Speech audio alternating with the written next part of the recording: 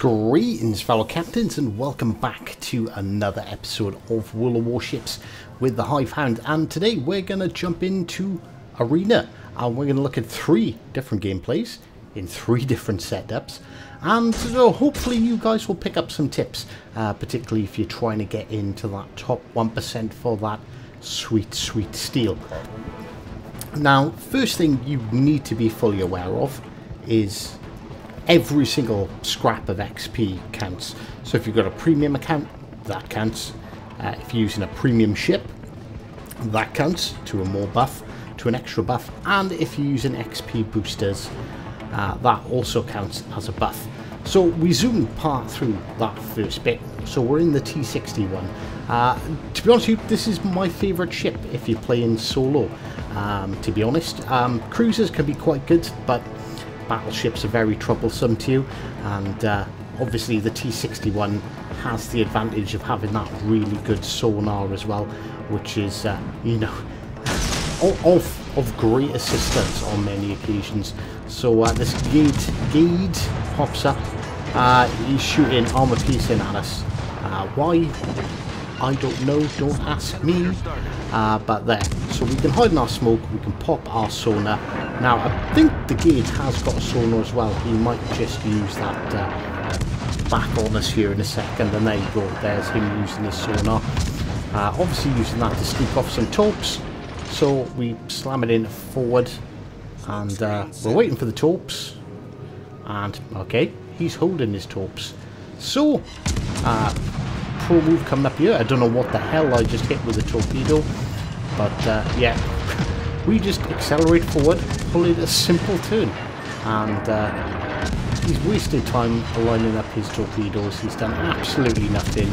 He's trying to drop smoke. He doesn't realise that, I don't think he realises that he's still being sonared.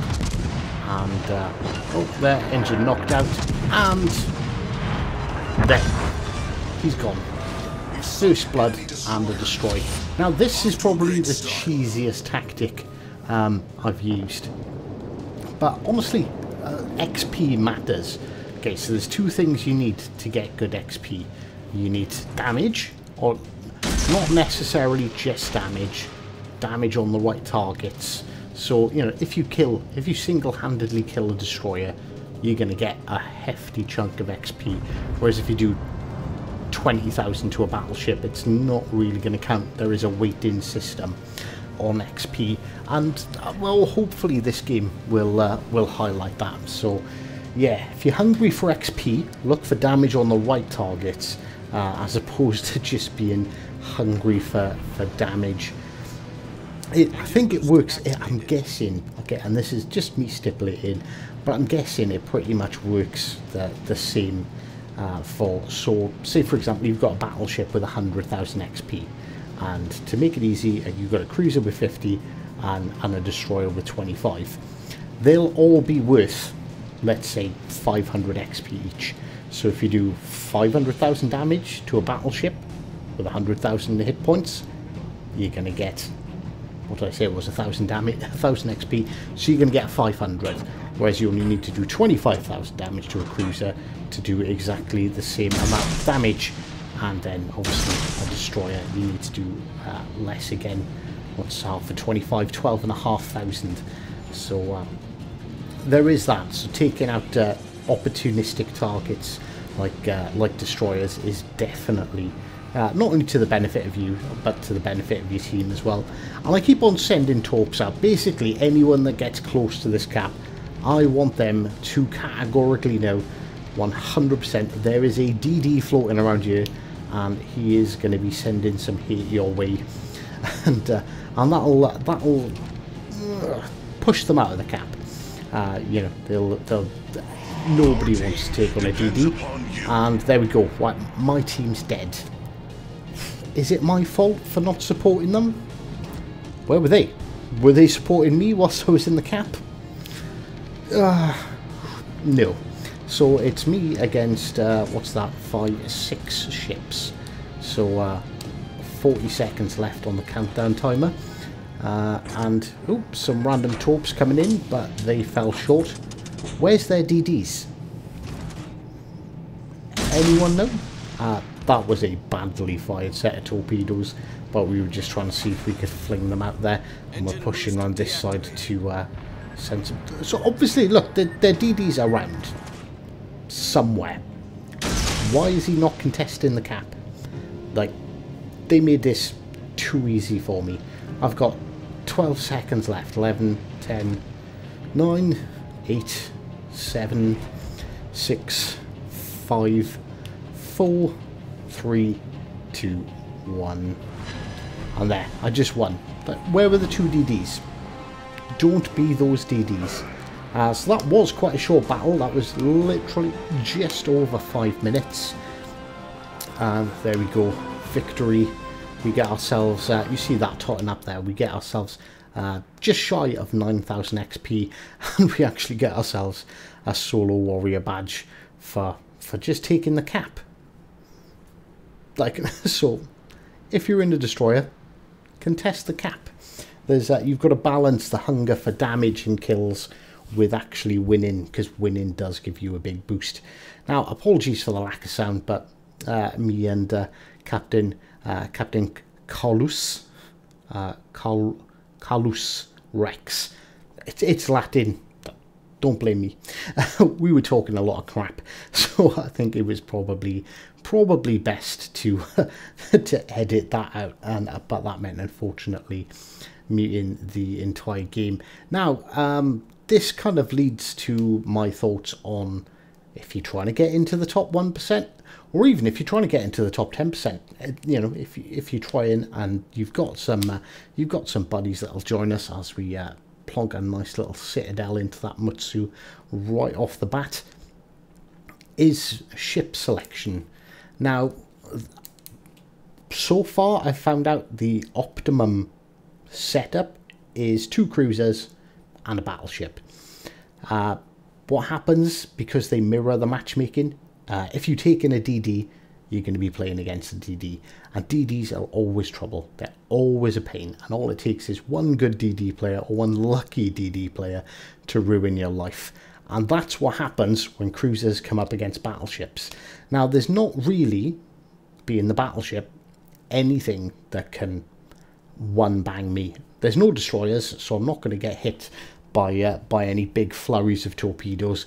And let's be honest, as long as you've got a bit of sense, and you know, you're not a complete idiot about how you play, you keep yourself angled to the enemy, there's no battleship that's really going to dev strike you either. So the battleship is definitely the focus of this team. But I say that your cruisers need to be spotting. So you want something with quite low detectability. Or something that can equally knock out cruisers. Cap is using the Pensacola. As you can see, we get attacked by a wild Bajoni out there that's pushing round on us. So we're currently fighting 2 groups. We're currently fighting both the pink and now the orange have left their flank, abandoned their flank, and have decided to come around here. Now, what does that mean for the game? That means, okay, it's a bit more awkward for me and Cap. We've got to fight 2 people, 2 teams. Although we have already considerably weakened the pink team, and they are in the process, or at least were in the process, of running away. And obviously, orange team is starting to take some, well, at least their Bajoni is starting to take some significant damage. We're going to hold our fire. We're going to wait until he's looking like he's going to be in a steady sort of pattern, and try and take another stab at him. So I guess this is where we might as well talk about ship selection. So if you're going to play a DD, honestly, if you haven't got the T61, the Gade is probably your best option. If not, Fubuki. But you've got to remember, the Fubuki, when you get spotted, you are going to be pretty defenseless, so you're going to get killed quite quickly. Cruisers, there's a couple of good options here. Graf Spee is an excellent option. One, it can hurt battleships, and goodbye Bajoni. And it can really hurt battleships. So there is always that option. Cap is absolutely loving the Pensacola, but the Pensacola's made out of citadels, I hear you say. Yes, it is, but so is every single other tier 5 cruiser. The big difference is the Pensacola has 203mm guns, so it can definitely be punching through battleships, even citadel in battleships, and enemy cruisers that are dumb enough to go broadside, which, let's be honest, the general player base is. It can wipe out other cruisers really quickly. Honourable mention, the Exeter is a pretty good choice.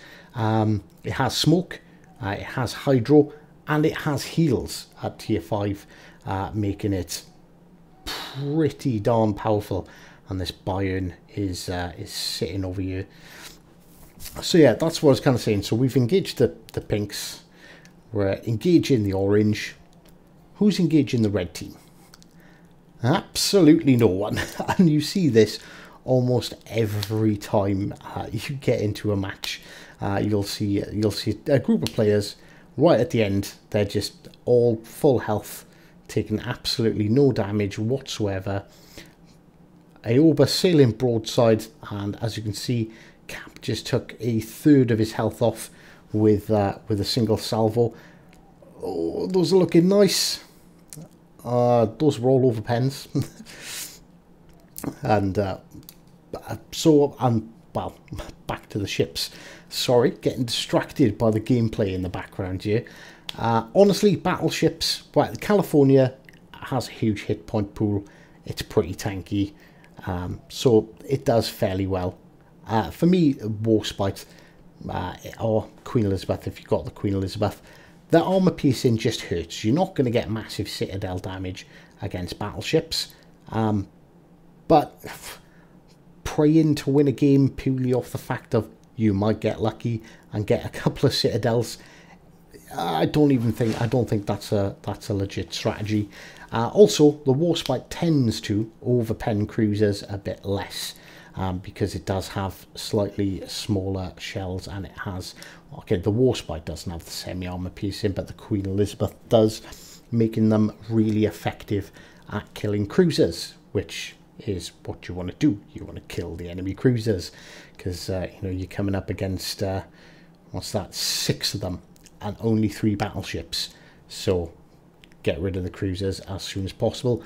Also, Warspite has got a fantastic heal, and it's a bit of a tank. You know, it genuinely is. That's what it does. That's where the British excel, is at tanking damage. Honourable mention to the Fuso and Mutsu.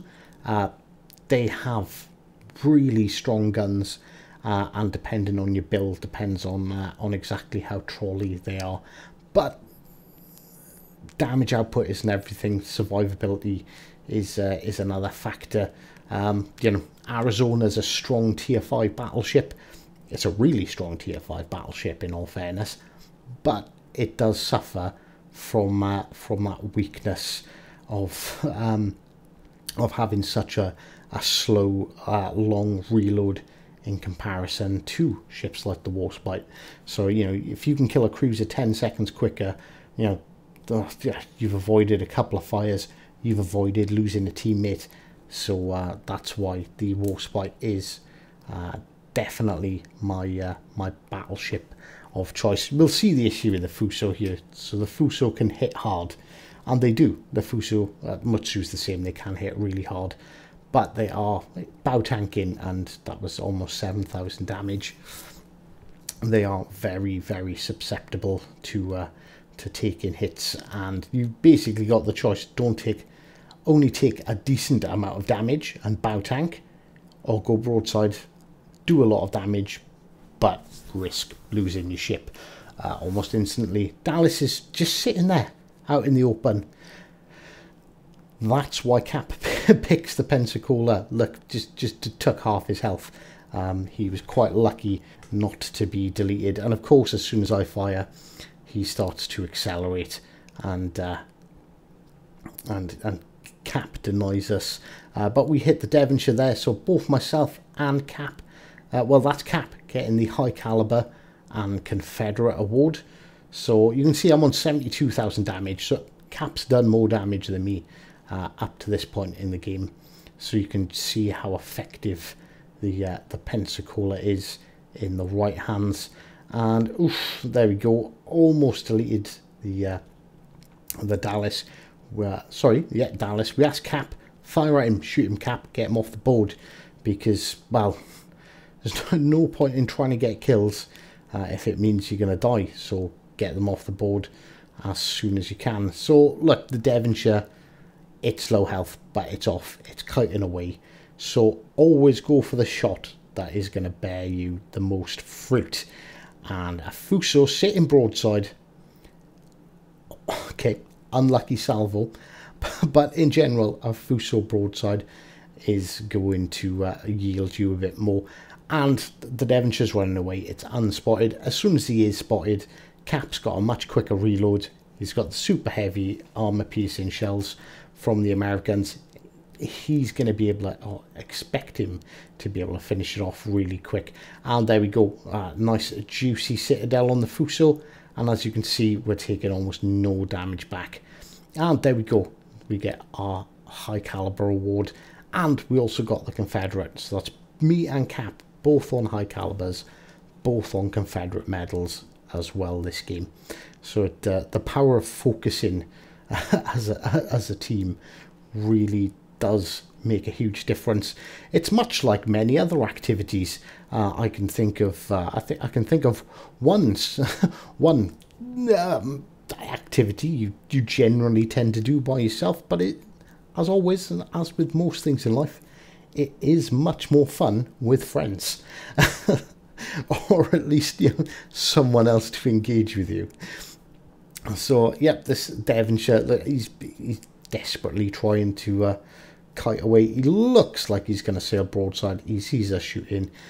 He turns, but as predictable as the moon going up and moon going down and the sun shortly coming up afterwards, you can pretty much, you know what a kiter is going to do.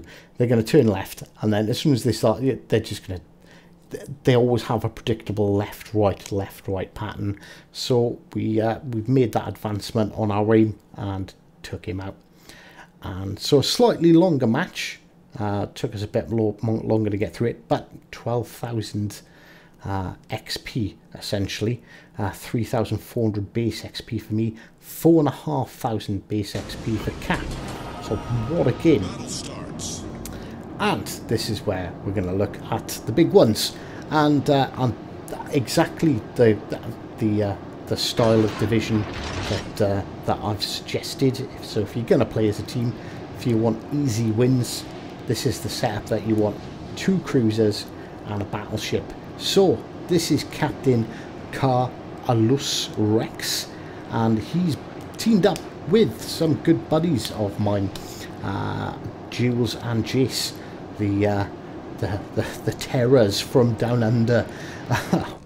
And I wish that, in all fairness, I might have to bug them and see if they'll send in their perspectives, because they had a hell of a game, every single one of them. So the Mutsu's spotted straight away. Cap's checking to see what's with the Mutsu, so he knows whether to attack, whether to hold it, what to expect in return.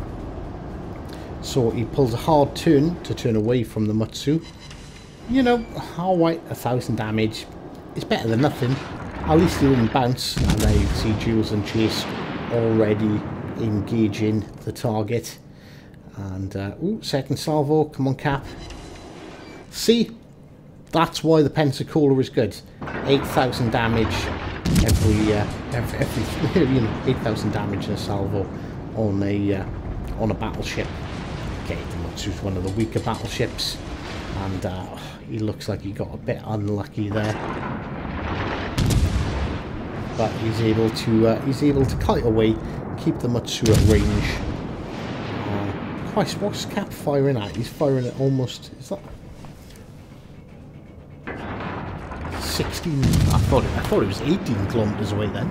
Jesus Christ, 16 kilometers. And, you know, 15,000 damage is absolutely no joke. 16,000 damage. That's pretty much a third of that Mutsu's hit points gone just to Cap. And of course Dallas comes out. Dallas is sailing broadside. Pensacola, broadside. Dallas, of course you're going to get overpens. And Jules and Jace have now worn down that Mutsu enough that Cap takes the final shot with his quicker reload. And okay, maybe it's not the final shot. There, final shot. Jules and Jace have battered that Dallas in the meantime. Shots are out. Mutsu dead. Cool kids don't watch explosions. Cap, I said cool kids don't watch explosions. So that's a double strike. And oof, another broadside Dallas. Why people take Dallas into these games, I don't know. The Dallas can be citadeled by absolutely everything. They're really weak, and a big hit from either Jules or Jace again, and Cap picks up his third kill. But notice how they focus the targets. They focus the Mutsu. The Mutsu is almost dead, so I pretty much guaranteed they said, oh, Cap, finish him, and we'll focus on the cruisers because they've got the higher hit points. I really wish I was in this, a fly on the wall in this division. So, as you can see, the B team completely gone. Cap, Jules and Jace have absolutely eviscerated them, and Cap's not even taken any damage to this point as they start to push in towards A, because yes, the enemy team are trying to take the Cap, and that's when La Orange guy turns up in his Lagassonier. Cap pings him on the map. Salvo away. You're going to see some more salvos heading in that Lagassonier's general direction. There you can see a lot of hate heading in the general direction. Cap switches his focus to the Exeter because he's pretty convinced that that Jules or Jace is going to wipe out that Lagassonier, but they didn't, and he slowed down. Why? I do not know. And but he hit the Exeter. He hit the Exeter hard. The Exeter is definitely suffering. These guys were full health, remember. It's like nobody else has engaged anyone at this point. And these guys are just chalking up the damage, and this is why division play is so fun. Like, honestly, like I don't understand why people. Okay, I can understand why people don't play in divisions. I don't play in divisions all the time. I predominantly play solo, but playing with friends is more fun than playing by yourself. 100%, and that's why I set up the Hive Hands Hangout on PlayStation 4. It's a community group. Just put in the Hive Hands Hangout, and I'm sure you'll find it. Where basically, like-minded people who enjoy the game, and there's no, you have to be so good or anything like that to get in. It's just for like-minded people who love the game, who want to team up, and learn and get better and play and just have fun. So there's always that option. So as you can see, it's a Warspite. You can understand Cap being a bit tentative, but he's got time. He's got plenty of time to reset the Cap. So he's going to hold his fire. And there. Oh, not the greatest hit, but it's a Warspite. Warspite is tanky. And the secondaries from the Warspite going off. The secondaries on the Warspite is also another reason why I suggest picking it. And yeah, 9,000 damage salvo. There you go. It's the Pensacola, the most underrated tier 5 ship in the game. Yes, it's made out of citadels. Yes, you can die really easy, but if you're paying attention, you can absolutely slap everything on the map. There is nothing that you cannot hurt. So yeah, consider your choices. Oof, that Leander just took a massive hit, and as you can see, I can just hear Cap now. He's gonna he's licking his lips, just about to yoink this Leander kill. And come on, Leander, make yourself available. Oh, Cap's been spotted. Ooh. Yoink. And what is that? Is that kill number 4? And another Citadel hit, because it just finds Citadels. And here we go, the Warspite. Shot over the island. Is it? Kraken unleashed. GG, Cap. Well done, but you've still got another 2 ships to kill. So no resting on your laurels. So yeah, these guys have literally been in the thick of it. They've been involved in every single battle in this game. None of this sitting back like the red team in our last match. They have spent the entire match getting involved, chalking up damage and kills. So that's 72,000 damage in a Pensacola, and he's only taken 10,000 damage in return. So kudos to Cap. Situational awareness really does help. And gutted, I really wanted to see Jules and Jace's perspective of this. I'm gonna message them and hope they've got them, and maybe we'll have a weird replay where we'll actually be viewing everything from 3 perspectives. They'll sort of do little pauses and jump cuts. And as you can see, the Jules in the Warspite, full health, but they've been involved in every single fight, and you know, they've just played. Okay, I'm not going to say that it's purely down to skill. There's definitely an element of luck, as Cap gets his Confederate with another 10,000 damage salvo on the Fuso. So yeah, there's definitely an element of luck about who you come up against, but you can't take it away. It doesn't matter who you're playing against. You know, they've always got the ability to hurt you. But these guys have just been absolutely destroying it. So I might as well point out, I did say as part of my my birthday giveaway that I was going to give away 30 crates in total, and 2 Munchin the tier 6 cruisers. But part of my giveaway, so there's 10 I'm giving away, 10 crates I'm giving away on funny posts on the aircraft carrier video as announced, and I was going to give away crates for replay and clip submissions. And okay, I'm probably going to get told off. Oh, but hi, they're your friends. It might be my friends, but they've submitted this, and in all fairness, I think all 3 of them deserve a crate. Genuinely, like, great teamwork. They've absolutely stomped this game. God knows how much damage they've done, and they've highlighted one of the best things about the game, which is playing as a team. So yeah, I'm gonna give them I'm gonna give them Royal Navy crates. Okay, they're not gonna get the Lunar New Year's or the big white crates. They're gonna get a large Royal Navy crate each for just highlighting really good teamwork. And what the hell is this Dallas doing? Is he's not playing? Is he playing? Has he just reversed to the map right off the start and thrown the game for his team? Cap is definitely going to capitalise on that. High caliber, another 2 hits, Citadel hits. Is this going to be kill number 7?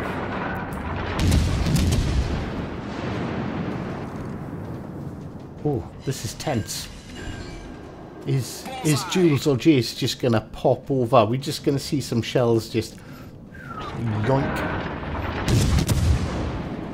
Wait, will it be kill number 7 or will this be kill number 6? There we go, battle ended. And wait until you see the results these guys get. This is something else. So that's a victory. That is, I don't even know how much XP. Only 7,200 because he's not running any boosters, but 6 kills, Kraken Unleash, First Blood, Double Strike, High Caliber, Confederate. Almost 5,000 XP for Cap, 4.5 for Jace, and 3.5 for Jules. Excellent teamwork, guys.